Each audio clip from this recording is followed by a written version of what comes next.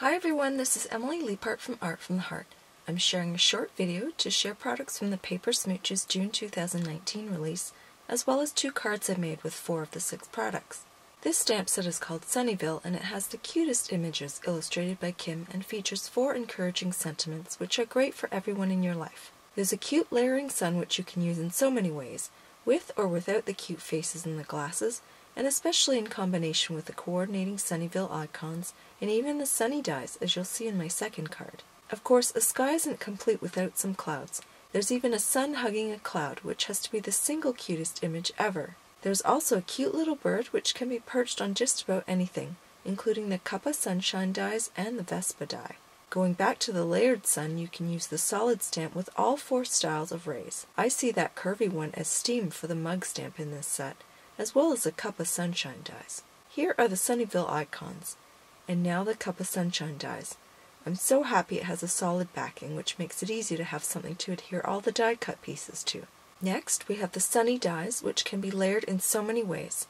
I just love this set, especially the 2 faces and those glasses. The glasses die is an exact match to the glasses stamp in Sunnyville, so you can either use the stamp for a 1-layered look, or die cut it from colored cardstock to add dimension. There are also mini clouds dies, and while Paper Smooches offers quite a few different styles of clouds, you can never have enough clouds because sometimes you need big ones or little ones, fancy ones and simple ones. I love that these are small and simple. When placed next to the Vespa die, you can see how the mini clouds dies could be used to build a scene, as clouds in the sky and even puffs of exhaust coming out of the back of the Vespa. Let's get started on my cards. This first one features the Cuppa sunshine dies, and I'm starting by adhering both die cut pieces to each other. This way I can insert the colored pieces in their respective spots. I'm using basic colors to signify the sky, grass, and flaming sun, and you can find the exact cardstock colors in the supply links below.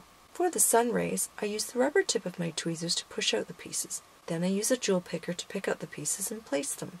At this point, I could just adhere the sparkly layer on top and finish the image, but I'm going to add more die cut layers in colors to match the inlaid pieces. This way you see a rainbow of layers leading up to the sparkly top layer. As it turns out, I've forgotten 2 small pieces underneath the cloud, so I quickly add those before stacking the colored layers. It's messy and time consuming, but the result is worth it. I can't use my Xyron sticker maker because the die is too big to fit in it. Xyron does, however, make 3 larger sticker makers, and I'm seriously contemplating getting one since I love working with dies like this. It would make it so much easier to layer all these pieces, especially since Paper Smooches has a lot of beautiful dies like this. I'll include a link below to 2.5, 3-inch, and 5-inch sticker makers for those of you who are interested.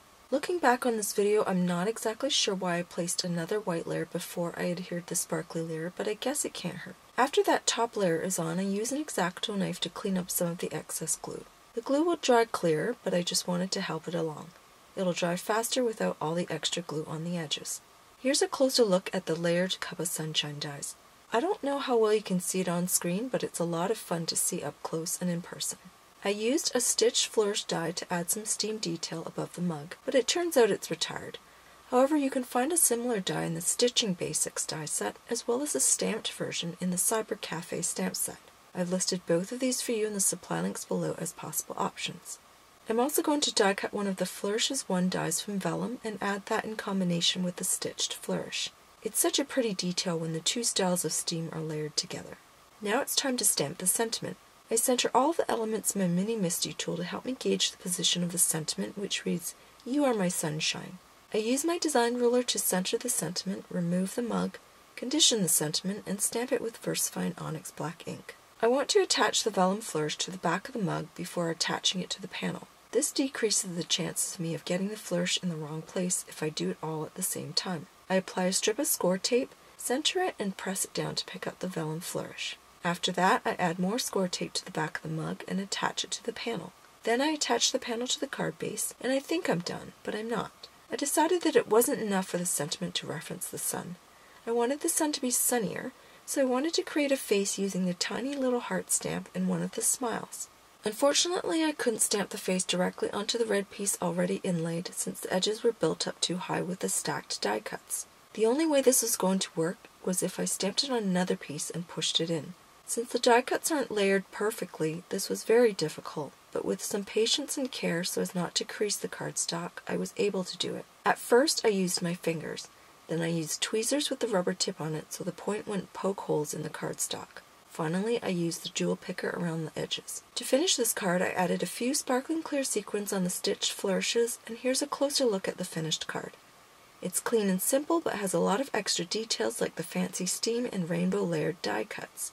Moving on to my second card featuring the Sunnyville stamp set and dies, I start by stamping the layered sun on linen cardstock.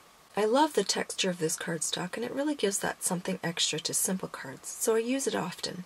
In fact, it's my favorite white cardstock. Then I stamp the sunglasses and show you the die cut version of it from the Sunny die set. It's pretty much the exact same size. I move the glasses onto the sun so I know where to stamp the eyes and mouth. Just look how adorable it is after it's die cut.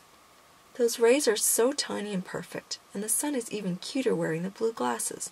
After I adhere the glasses to the sun, I can prepare to stamp the rest of my scene. I place the panel in my mini MISTI and stamp clouds in blues to match the glasses. I stamped the clouds in 2 different blues to get a perfect color match to the cardstock the glasses were die cut from. I went ahead and die cut the mini clouds dies from vellum to see how they would look layered over the stamped clouds. To be honest, I didn't like how they looked at the time, but now that I'm seeing it on video, I love it, and I must go back and make this version. I can't believe I decided against it at first. After I stamp the sentiment, I adhere the panel to the card base and attach the sun with foam tape. Once again, I add a few sparkling clear sequins to finish the card. I really love the simplicity of this one. Clean and simple was my original style way back when I started blogging, and it's so nice to go back to that once in a while. Plus, these types of cards are super easy to replicate. All of the little details on this card add up to a whole lot of cuteness. It would be so much fun to stamp this same design in different colors, like a pink sun with purple clouds. Once again, here are the 2 cards together.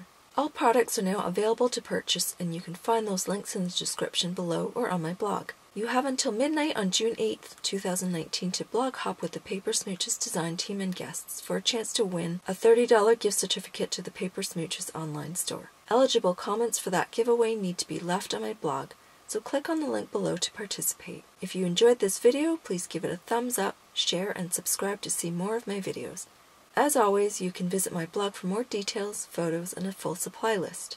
Thanks so much for watching!